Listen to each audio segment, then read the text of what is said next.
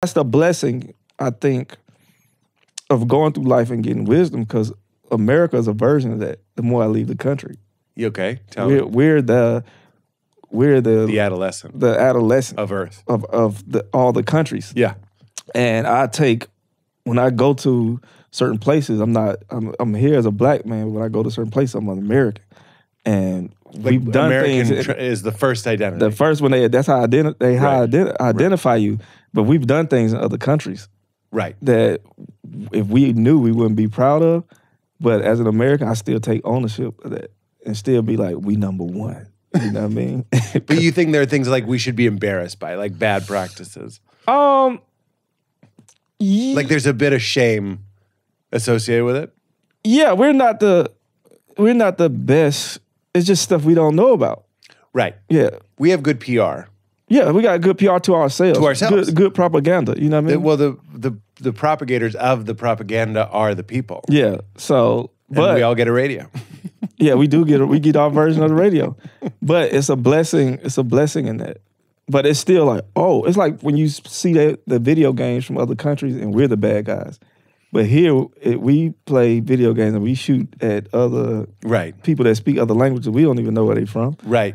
But then you see them wearing American flags and the kids are like, get them. You like, I didn't know that was a thing. There are video games it's where video you're games where Americans. it's the opposite. And it's like...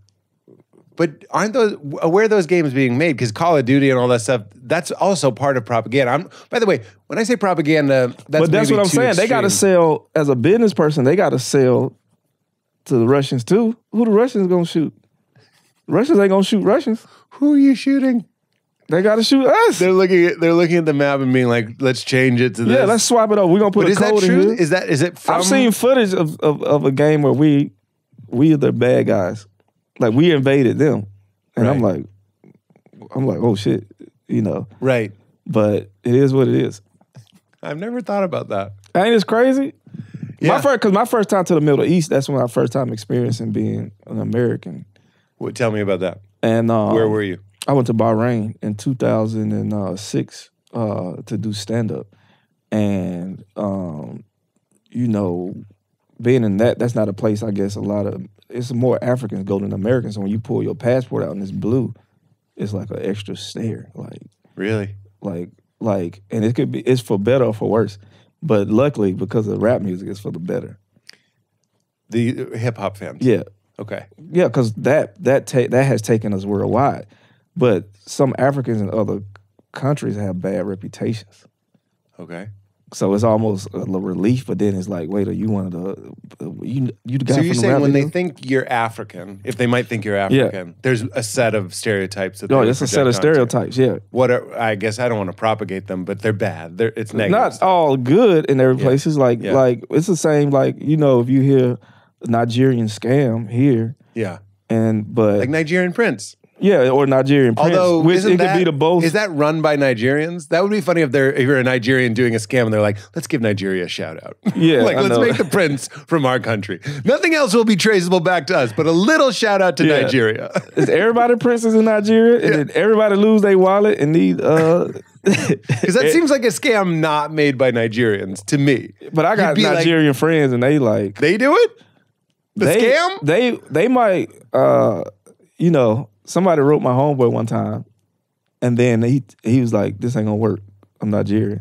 And then he was like, "Oh, well, look, we looking for credit card information and all type of stuff." You know what I mean? So okay, so that is that's not a thing, but it's a stereotype. It's a thing, but I'm an outsider. So okay, are you Nigerian? No, well, DNA wise. I know you were born here. Yeah, but I didn't know. I thought I would be like I heard I was Ghanaian and stuff like that. And then when I did 23andMe, you did it. It was like Nigerian. And I was like, I called all my Nigerian friends and I was like, yeah, you know. Because the first time I remember going to a Nigerian house, it was like walking into a racist person's house almost. The way this family was being? They were racist? One of the uncles who was from Nigeria because I'm American. Oh, he was racist to you. Yeah, he was like, well, you know, who like jokingly, who let this white man wolf in the house? Really? Because that's the day I found out. That's when I stopped calling myself African American too. And I was like, oh, it's a separate thing because they're African Americans. Right. Like, I'm black, you know what I mean? Right. But it was explained, and my homeboy was like, oh, he Nigerian who don't know he Nigerian. But then I later found out a lot of us are mixed blood. That's what I heard. We're not pure African, so, and we're a little bit more trained to the American lifestyle. Hence the white man wolf comment. Okay. Yeah, so, and then I did my DNA test, and I found out that I'm Nigerian and Sierra Leone and like Congolese and like all these things. But then I'm like, oh, I'm mixed with people that people don't like, who got with the bad reputation, should I say. Nigerian, who got bad reputations. 15% European, German, who got bad reputation. French, you know how they are. Irish. Okay. And then I'm a smidget Iranian too. And I'm like, damn, there's a lot of fucking going on in my DNA. Man, before the internet, that's all there was. Yeah, but the discovery of it is like, I'm like, when we passed around, it's just a thing I'm still trying to figure out. Like, how did all these mixtures happen? Right. But I know my name is like Irish and Celtic Welsh and stuff like that. You okay? So. All right. So there's lots of different. It's interesting how different groups are racist to other groups. So you're saying everybody's, to me, racist. Africans are racist towards. Well, everybody's amongst themselves because East and West. Not as a whole, but this house you went into. Tell me what? The East and West have issues, some underlying issues. East Africa and West Africa. Yeah. Have some underlying issues. Right.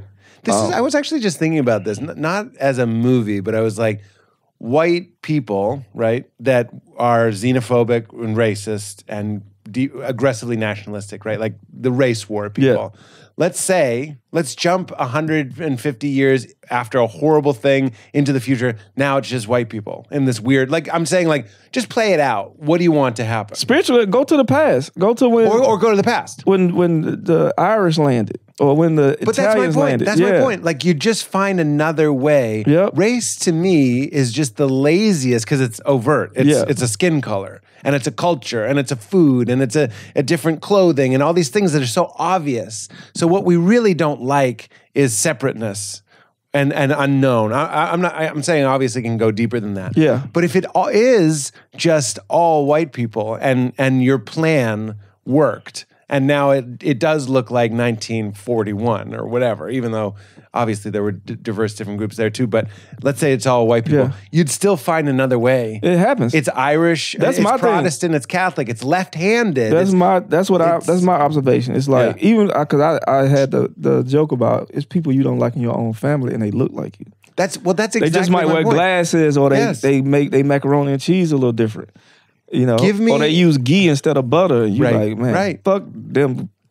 That's what I'm saying. Is there you can say whatever you want. There's something going on that we have something about ourselves that we hate. Yeah. And it's so uncomfortable to hold on to it that I project it onto anyone. Yeah. And even if there are other people that look like me, for me, of course, if they look like me, it's almost easier because they're dumb fucks just like me. I'm like, look at this dumb fuck filled with rage, filled with hate, filled with shame, filled with guilt. And then I'd start what I'm saying is... But that's what makes being an adult fun, because now that everybody got this shit in them. So the older you get, you really just don't care about nothing when you get back in that phase again, because like the world is full of shit.